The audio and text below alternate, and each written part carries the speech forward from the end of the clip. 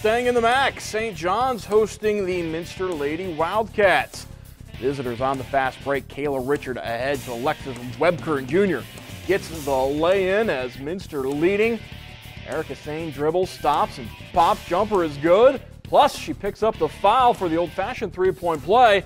But Minster able to make their free throws down the stretch. Logan Arnold helping to seal the victory as they get the victory. Minster 46-37. Big one for the Wildcats Saturday afternoon as they take on Marin Local, who, as we just saw, is now coming off a loss.